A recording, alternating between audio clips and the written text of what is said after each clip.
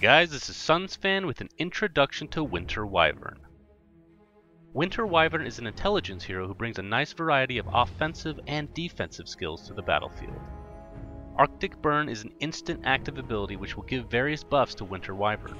When activated, your attack range will be increased to 1000 range, your attack projectile will be boosted, and you will gain flying movement for 6 seconds.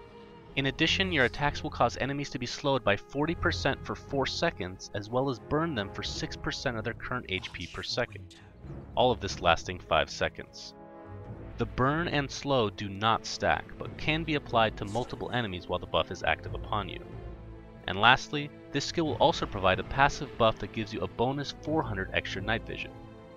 Splinter Blast is a single target ability which will fire a shard of ice at an enemy unit. This enemy target is completely unaffected, but once this passive shard reaches the target, it will break off into active shards that deal up to 340 damage to enemies within a 500 radius. In addition, the secondary targets that were damaged will also be slowed by 25% for 4 seconds. Cold Embrace is a single target skill intended for allied heroes. When cast, it will encase the ally in a block of ice for 4 seconds, thereby completely disabling them. The target will then regenerate 20 plus 6% of their max HP per second.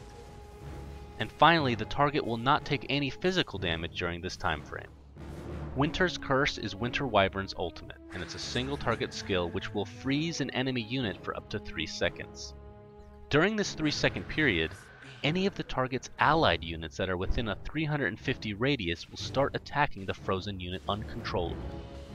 This is able to be cast upon a magic immune target, but will not force enemies to attack if they themselves are immune.